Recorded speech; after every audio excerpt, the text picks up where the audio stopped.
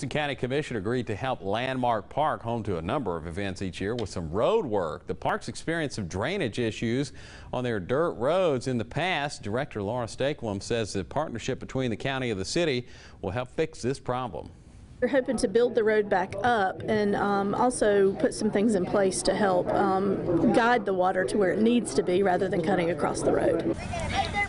Well, the rain has made some potholes there at Landmark Park, so they're hoping to build the road back up to standards. We'll keep you posted on progress. In addition,